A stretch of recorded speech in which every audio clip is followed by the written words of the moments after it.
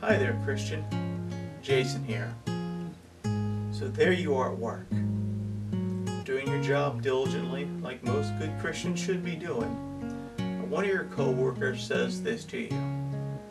Well, you know, historians have looked for Jesus outside the Bible and they can't find him anywhere in history. People say these things, and I know it makes your head want to explode. And maybe you haven't done the research. This here is one of the historians, the complete works of Flavius Josephus. He is a Jewish historian. This is what he has to say about Jesus.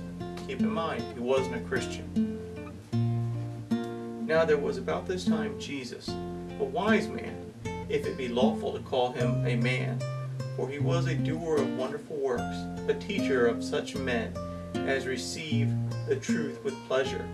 He drew over to him both many of the Jews and many of the Gentiles. He was the Christ. And when Pilate, at the suggestion of the principal men amongst us, had condemned him to the cross, those that loved him at first did not forsake him, for he appeared to them alive again on the third day, as the divine prophets had foretold, these and 1,000 other wonderful things concerning him.